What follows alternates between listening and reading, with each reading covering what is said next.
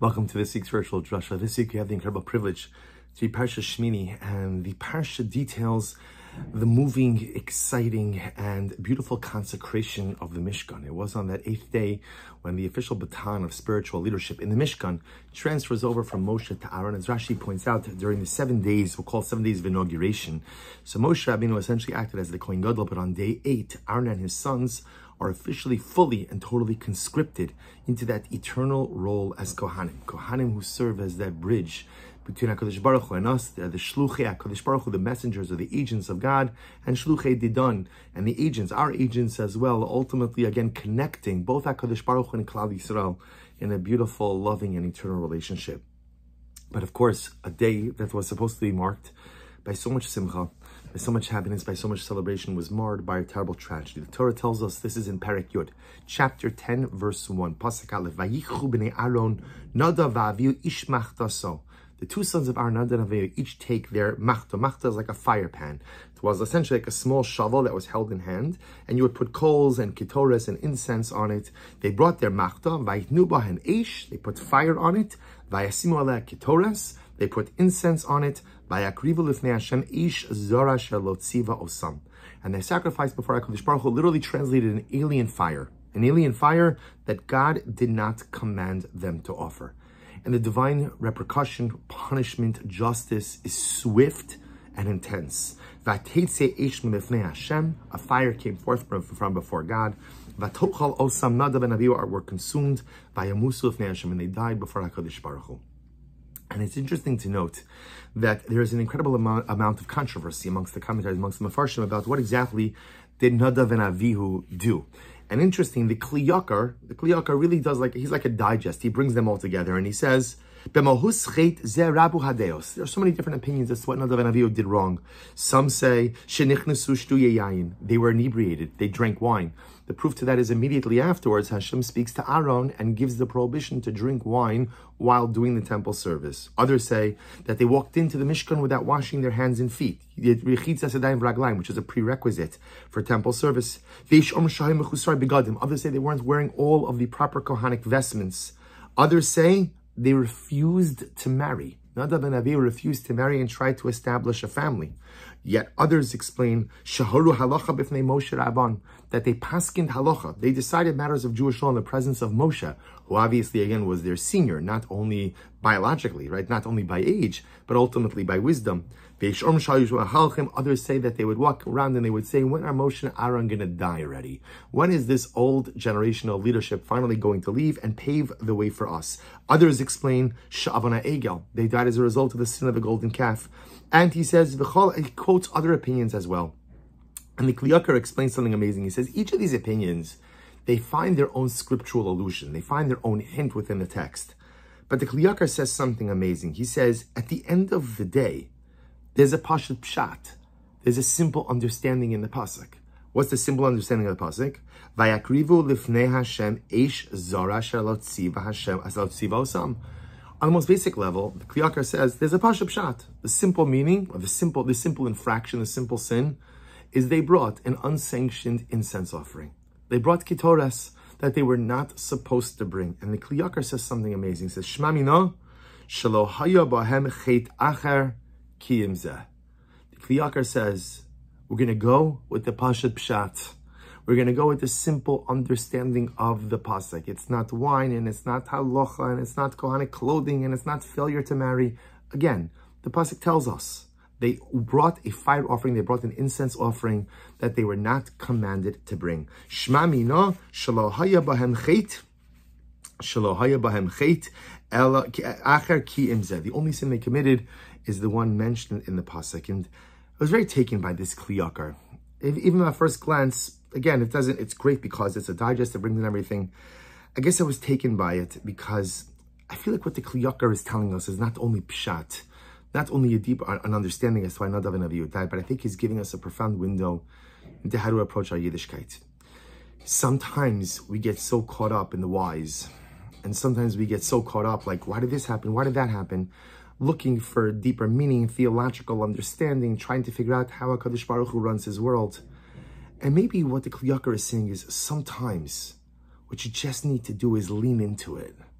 What you just need to do is give yourself over to HaKadosh Baruch Hu. There's a Pasha Pshat. Things happen in this world, and often we can't or won't understand the whys of it. There's a deeper meaning to everything that unfolds because the HaKadosh Baruch Hu runs a beautiful yet incredibly complex world. There is nothing that is random. There is nothing that is happenstance. There is nothing that is without deeper meaning or deeper purpose. But a lot of times in life, I don't know it. So I could spend all of my time trying to figure out why HaKadosh Baruch Hu does this. Why did this happen? Why did that happen? Or I could take what's occurred, embrace it, accept that this is the reality, and lean into it. But what leaning into it means is effectively giving yourself over to HaKadosh Baruch Hu. Saying, Ribono Shel Olam, I love you, and I know that you love me, but I do not understand how you run your world. So I'm just going to go with the Pasha Pshat. I'm going to understand what I understand, and whatever I don't understand, I'm not going to allow it to sideline me or to handicap me from engaging in personalistic dynamic activity. I'm going to understand whatever I can, and I'm going to lean into it. I'm going to lose myself in you, give myself over to you, and just push forward and do whatever I can with the circumstances I have in life. And I think that's what's happening over here. The Kli Yakar sees everyone. Why did Nadav and Avihu die? What happened here? What happened there? They did this, this. Kli Yakar's like, stop, stop, stop. The Pasuk says what they did. And just lean into it. They did something. They made a mistake. You don't understand why this type of mistake warrants this type of reaction. How could it be? Unsanctioned Ketores brings this type of punishment. What could be so bad? They were trying to come close to HaKadosh Baruch Hu. Kli Yakar says, I got it. You don't understand it. I don't understand it. Let's just go with what we understand, which is Pasha Pshat, simple meaning in the Pasuk. Let's accept this reality. Let's give ourselves over to the Ribono Shel Olam, because HaKadosh Baruch Hu runs a beautiful world, and we just sometimes need to give ourselves over to Him. These are the circumstances. This is what it is. Now let's go. Let's go. Let's do. Let's accomplish.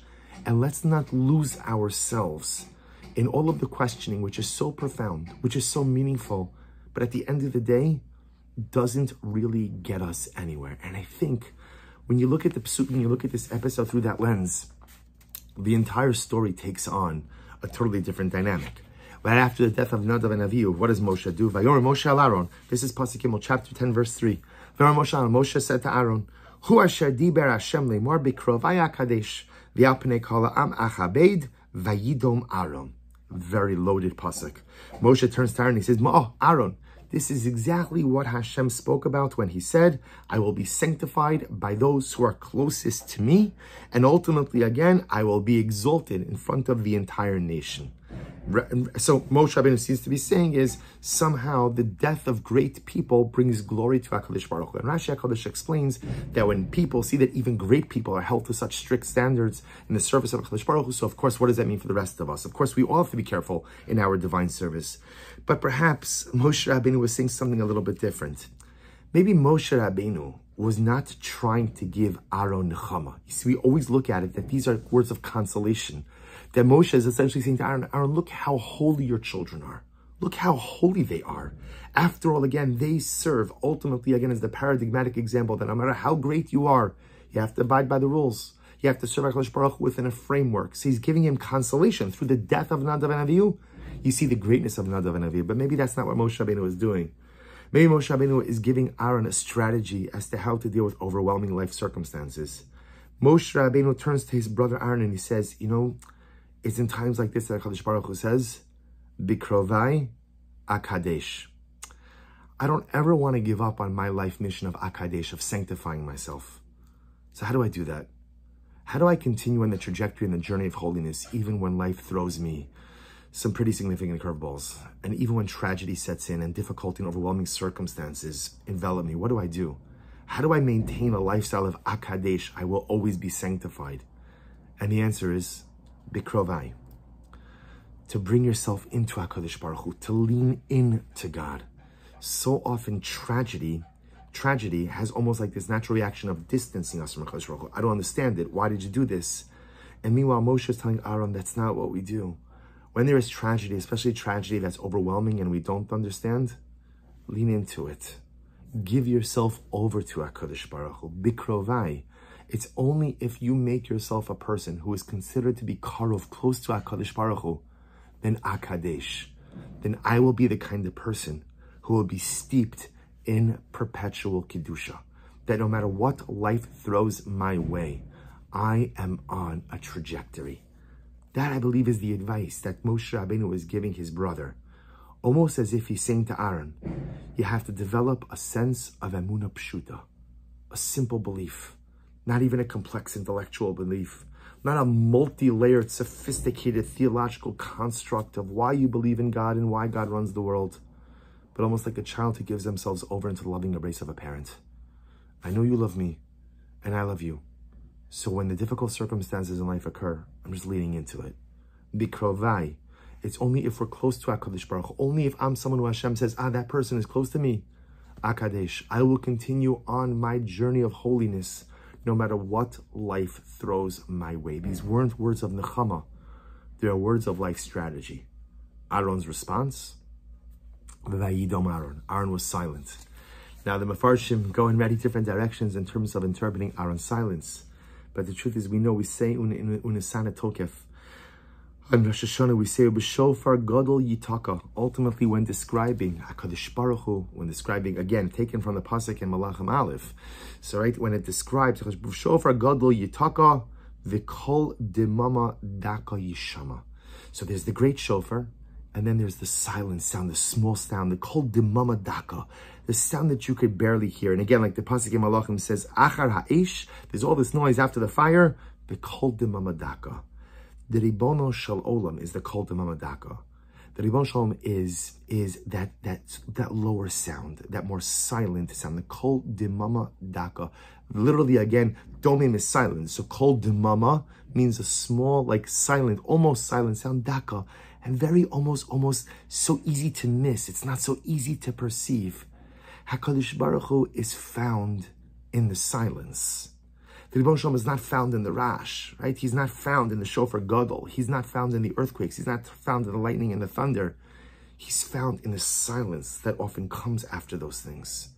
The Ribono Shel Olam often exists in the silence. And Vayidom Aaron is Aaron giving himself over to the Kol Demama Daka.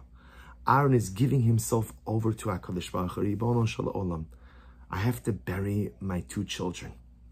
And I don't have the words, and I don't have the strength, and I don't have the understanding. So I'm going to take the advice of my little brother. I'm going to heed the advice of Moshe.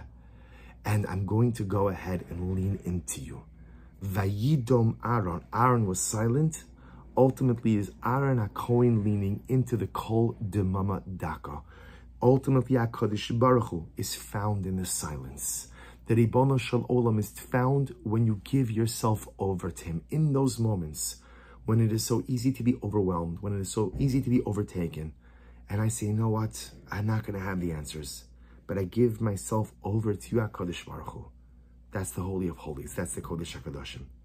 So it turns out that this story, which really is a tragic narrative that should have been, right on a day that should have been filled with so much simcha, there was so much loss.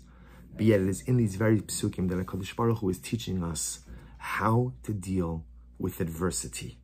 How to deal with adversity. Kli Yakar, Pasha Pshat. Know when to question, and then know when your questioning is really an exercise in futility because I'm just not going to understand it. And in those moments, just take Pasha Pshat. And in those moments, recognize that the one thing you can do is to give yourself over to HaKadosh Baruch Hu. Moshe says to Aaron, Bikrovai Akadesh. If you want to keep going, if you want a life of Kedusha, if you want Akadesh, Bikrovai. You have to find a way to be close to HaKadosh Baruch Hu. And Aaron, after hearing everything, hearing the Kli Yakar, so to speak, hearing Moshe Rabbeinu, Vayidom Aaron.